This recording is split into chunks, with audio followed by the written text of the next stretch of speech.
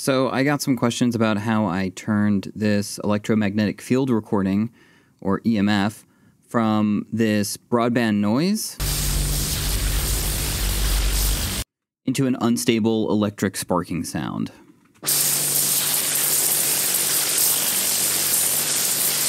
Here's just a short breakdown of what's going on under the hood. So I start with a high-pass filter cutting out everything below 150, and a low-pass filter cutting out everything basically above 16. It already immediately cleans it up a lot. The reason I do this is because neither were adding much sonic character, and they were just eating up a lot of headroom. Next, I denoised the low mids.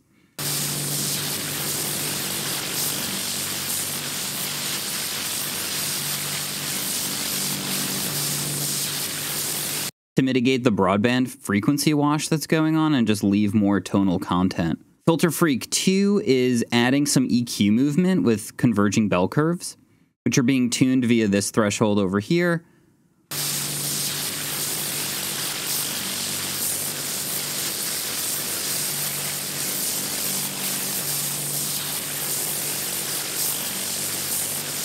So you can already hear some of that sparking coming, like starting to shine through.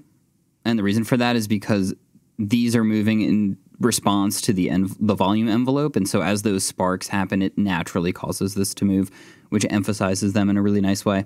This is followed by a saturator plugin. And the truth is this actually could have come before, and then you could mess with the threshold that way. It's worth experimenting with moving all of these around depending on your source. In this instance, it would have affected the threshold in a way that I found to be just too much of an effect. And adding some grit afterwards with the saturator ended up emphasizing those sparks and the high-end frequencies in a way that I found very pleasing.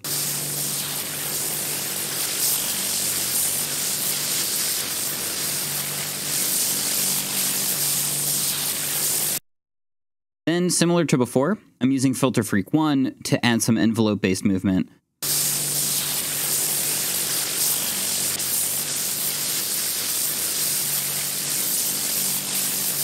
This one is just modulating a low-pass filter. After that is Transgressor 2, and I love Transgressor 2 since it allows for different EQ on the transient versus the tail. And so dialing in the threshold, I can make those hard cracking hits for the sparks.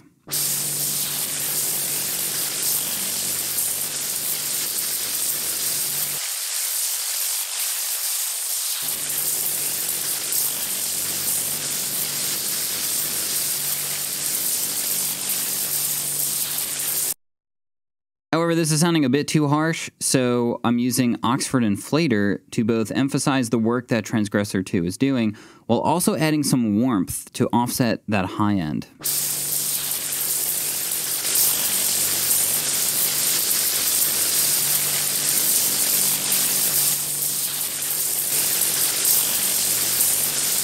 And of course, there is a bit of a volume boost that comes with Oxford Inflator. OTT is doing what it does best, and that's bringing up the mid and high detail through upward compression.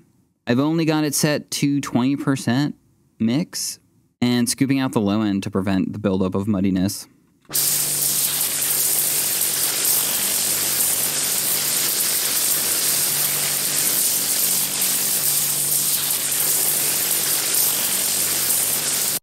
Then following this whole chain is just an EQ and limiter. This EQ isn't doing much other than adding some small final adjustments.